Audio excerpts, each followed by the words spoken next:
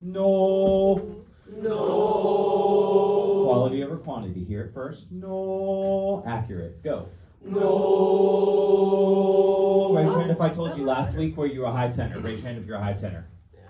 Okay? If you're a high tenor, less sound on the first pitch right there. If you're a low bass, lighten up. If you're a middle, that's easy. No. Ready, go. No.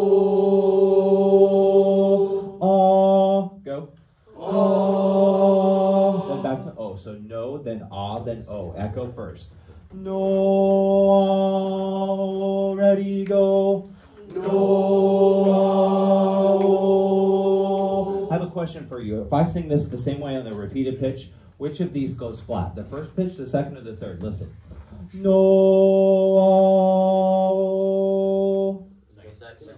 Yeah. What happens if the second one is flat? Do you think the third one is also flat? Yeah. Definitely. Yes. So do me a favor, keep the second one nice and high. So sing no. Engage your abs on the second. So we take your hands right here for me. Thank you for taking them out of your hoodies and all the things. This is just normal. Some of you that are here, it's totally normal. This one's my normal. We've already talked about it. No. So engage the second note. Ready, go. No. No. Now just drop the jaw just a little bit and go through your front teeth. Sounds like this. No. Breathe. No.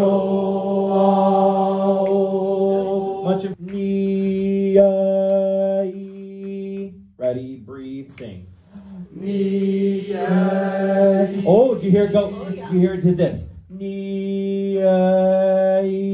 you hear the pitch dropped? So the second one a little higher.